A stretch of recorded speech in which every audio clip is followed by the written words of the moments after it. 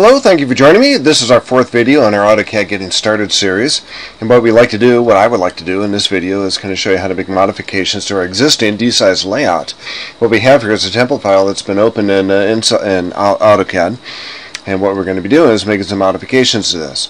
We're going to get into a lot of detail here in AutoCAD, so we're going to take a lot of the template files, a lot of the things, a lot of the settings already set in AutoCAD, and kind of use those to our advantage. And as we've been doing so far up till now, just making some small modifications in order to make it a little bit more friendly, a little bit more usable for our needs here in this class.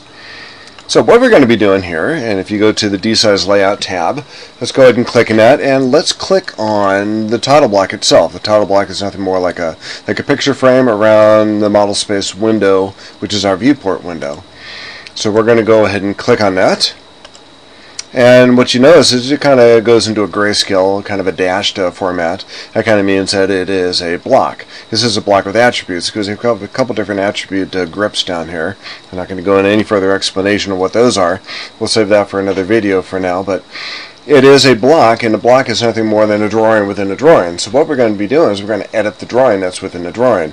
This allows us, this drawing within a drawing and putting a block in a drawing allows us to insert objects that don't get modified. So we can't accidentally change the scope of something that's been drafted. It just comes in as one object, and an object can be moved around, but it can't be, there's not a whole lot in the way of modifications that go beyond that. So what we have here is a title block that is a block itself. And the way we get to that block is if we go to Insert, the Insert tab on our ribbon, go to the block editor, it gives us the ability to edit that block. And by default it's already selected, so if you just go to OK, here we are.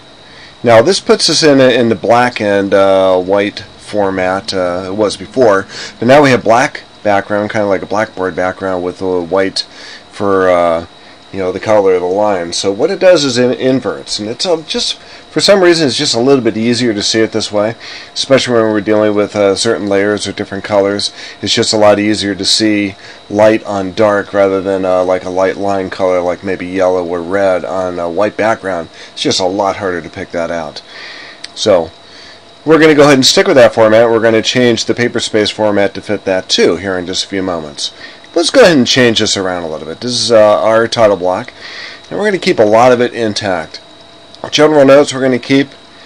Revision, issue, number, and date we're going to keep. It the firm name and address, we're going to do something different with that. So we're going to go ahead and click on that, erase it, go to the delete button on your keyboard, and get rid of that. If you go up to your ribbon and go to the Annotate tab, go to the multi-line text. What we had was D-text or single line text. This is M-text or multi-line text. We're going to click on that, and we're going to draw a dialog box out from the upper left-hand corner to the lower right-hand corner, and that's going to be a box that we're going to be able to put all of our text into. So if we scroll that out, click it, and it gives us the ability now to start typing in text. We're going to keep all the settings that we want up here pretty much the same, but we do want to select a text size that's going to meet our needs. So you may not have these text sizes. Mine happen to be there because I was playing around with this a little bit. But if you don't have a text size that you're looking for, just type it in. What we're looking for is 1/4 inch text for this application. So if you type in 0.25 or 1 divided by 4 and press enter, it'll give you that text size. And what we want, and think about the name that you might want to name your firm. I call my firm Enterprise Design and Innovations. Go ahead and type that in. It could be a name that would include perhaps your own personal name or something else that would have to do with a kind of business you want to run, maybe a construction business or a design business. Think of a name, type in that name. And make sure, this is important, I'm going to be nagging you about this whole quarter, all capitals. We're not going to make any changes in our title block other than this. You'll notice that the line above that doesn't have capitalizations, but everything we modify and put into a drawing format, we're going to make them into capital letters. So I'm going to call that Enterprise Design, Enterprise Design, and Innovations. Okay, we like to have this centered, so we're going to go up here to our paragraph portion of the ribbon, go to the center button. And we do have to make sure we highlight this. This is important. It's really easy to get tripped up in this. Highlight all your letters and then go to center. And that puts that there in the center. We're going to take project name and address. We're going to delete that. we're going to copy this. This is, takes us to the modification portion of our Home tab on the ribbon and allows us to copy it. So we're going to take Enterprise Design Innovations, go to the Copy button on the Modify tab.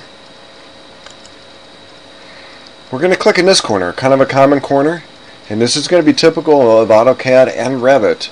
And it might be a little tricky right now, but we're going to iterate this a number of times in class in this process and how to do it. But what it's going to do is it's going to copy that text in the exact same location from here down to this box. So we're going to click on that corner, click in this corner, and then we're going to put in, just as a placeholder right now, project name. Now we're going to do the same thing here. We have project date and scale. Get rid of those. Select them individually if you like, or all of them at once. Press the delete button. Get rid of that. Go to project name. Again, go to the copy command. Once you click on that, if you look at your command line, it says specify base point or displacement mode.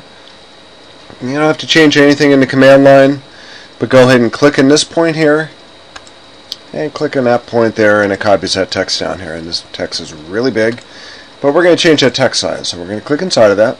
Select all of the text. Instead of 1/4 of an inch, we're going to type in 3/32 of an inch. 3 divided by 32. And then enter. And it makes our project name really small. We're going to stretch our grips out so it's a little bit smaller text box. We're going to select all that text again by clicking inside of that. Select all the text. You notice it gets kind of a blue background color. And we're going to make that yes.